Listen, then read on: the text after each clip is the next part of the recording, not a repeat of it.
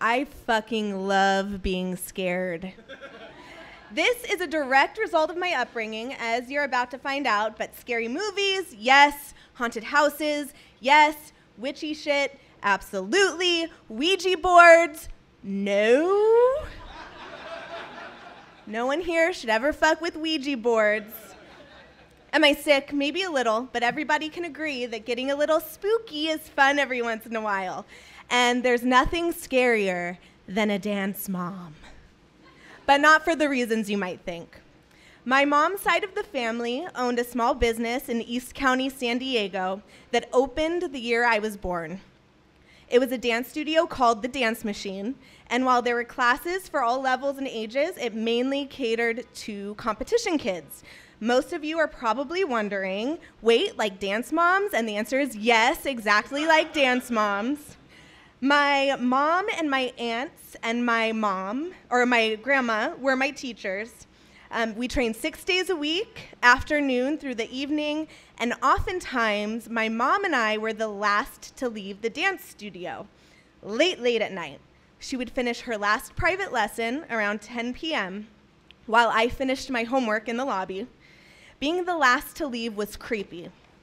Our car sitting alone in the dark, in a quiet parking lot, we would leave and lock up the studio together, me checking all of the doors after she locked them and anxiously running to the passenger side of the car to wait for her to unlock my door. Sometimes she did right away, but there were other nights. On these nights, the sky was a little darker than normal, and there was a little extra electricity in the air.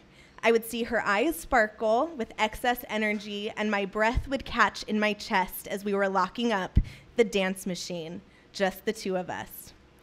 Something you have to know about my mom is she had me when she was a teenager, so she was very, very young.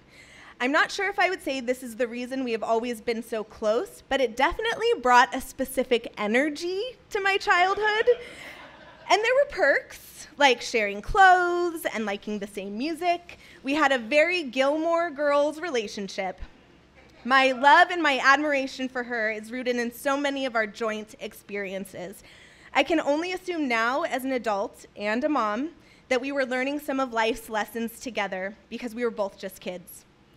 She's always been very mischievous. She's down for a practical joke, lives to spill the tea, but most of all, she loves to scare the shit out of her kids.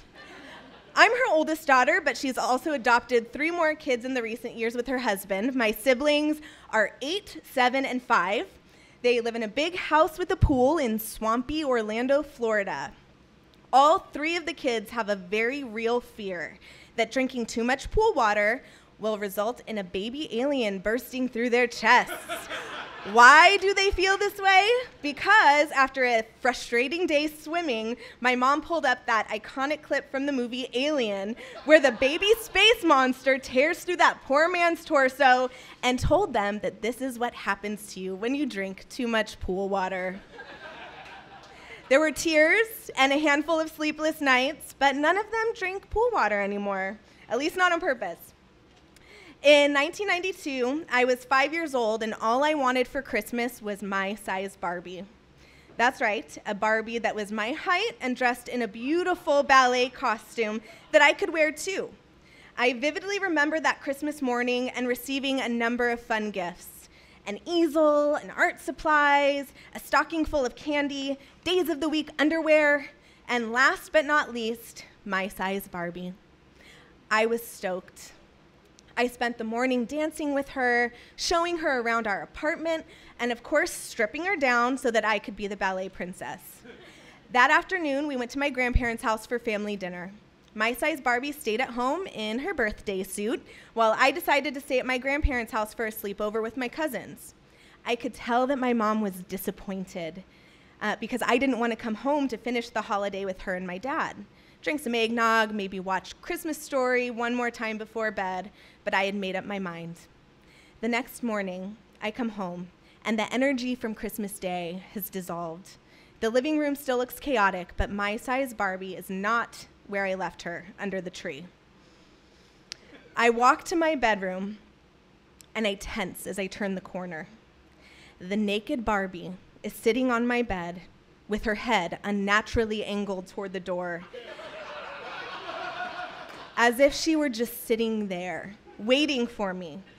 I run back out into the living room in a panic. Mom, did you put my Barbie on the bed? Well, no, sweetie. She was so sad when you didn't come home last night. She was up all night walking around the apartment, looking for you. My size Barbie promptly was shoved into the back of my closet. I couldn't part with her just yet, but there was something really unsettling to a 5-year-old about the thought of Barbie being out and about, free to roam the apartment. She did manage to make one more appearance a couple of weeks later. I was playing in the bathtub and saw something odd out of the corner of my eye. I do a double take and realize it's my size Barbie leaning around the door frame with a butter knife taped to her hand as her arm robotically moves up and down a la Psycho. I may have never played with her again, but if you ask my parents, it's the best $300 they've ever spent. Flash forward years later and our night spent at the dance studio. I'm now 11 and accustomed to my mom's unconventional sense of humor. It's dark, it's late, and I can tell that she's feeling cheeky. She climbs in on the driver's side of the car, and I wait for her to unlock my door. She hesitates, looking at me with her telltale smirk.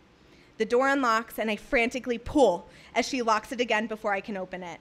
She does it again and again, and I feel the anxiety setting in. She looks behind me with her eyes wide in terror as I repeatedly pull at the door handle, desperate to beat her to the punch and get the damn door open. I frantically glance over my shoulder, expecting the worst. Freddy, Jason, the little puppet from the cover of R.L. Stein's Goosebumps, Night of the Living Dummy? Slappy. Nothing. I look back, and she's laughing. She lets me in. I buckle up, letting out an exasperated "Mom!" as I catch my breath, but I know the night is far from over. As she starts the car and we leave the empty parking lot, she dramatically looks up at the sky and says, "Looks like it's one of those nights." My heart drops. Mom, stop. No, it's not. We go silent, some trashy late-night talk show radio playing faintly in the background while I mentally prep for what's to come. The condo that we lived in had limited parking. This meant that my mom and I had to park on the street, which was so far away from our place, at least in the mind of a child. To get to our home, we would have to walk through one parking lot and the main square of the complex, a twisty, turny pathway surrounded by ferns and trees. After that, another round of parking, and last, a walk by the dark, creepy shared laundry room before finally getting to our door. I knew that as soon as we parked, it was game on. So my mom parks her car on the busy street, and I immediately release my seatbelt, grab my dance bag, and scramble out of the car, locking and slamming the door in one quick movement. But it's too little, too late. My mom is already sprinting away from me. And I know that I'm gonna have to get through the entire complex alone, knowing that she or any other scary creature could jump out to scare me at any moment. So many times in the past, I had begged her to tell me what she meant by one of those nights. It didn't necessarily mean there was a full moon, so I had already ruled out werewolves.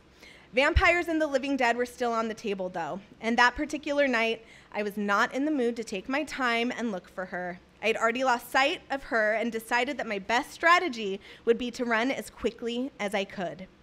The strategy actually paid off. I cut through parking lot 1 and the jungle courtyard in no time. I look both ways before I sprint through the second parking lot. I pause at the bottom of our condo's stairs, looking toward the dark doorway of the laundry room that I would have to pass in order to get home. Ah, sweet home. In my gut, I was sure that the laundry room certainly contained some dark terror crouched and poised to pounce at me as soon as I hit the top of the stairs. One of those nights indeed. Potentially the last night of my short 11 years on this earth. I slowly climbed the stairs, never tearing my eyes away from that doorway. As I approached the top, I held my breath, attempting to make as little noise in the still dark night as possible. I reached the landing, and nothing. I do a weird run-skip thing to my front door and push it open. My mom is waiting in the hallway. She sees my panic, quickly melting into relief, and we both start cracking up hysterically. The game and the rush of being scared, as always, bringing us together when all was said and done. She really knew how to commit to the bit. There were more of those nights as I grew up, and my dad even let me in on some sweet, sweet payback a couple of years later. My mom's favorite slasher film is Halloween, and the immortality of Michael Myers terrifies her. My dad hired one of the dance dads from the dance machine, scary guy, huge at about 6'5", to follow my mom around on Halloween day, starting at work, in the full Michael Myers mask and jumpsuit. He followed us while we trick-or-treated. He took the gig seriously and followed for hours, stalking her slowly and freaking her out, and we all played along until the very end of the night when he unmasked and joined my family for a beer after all the kids had finished trick-or-treating.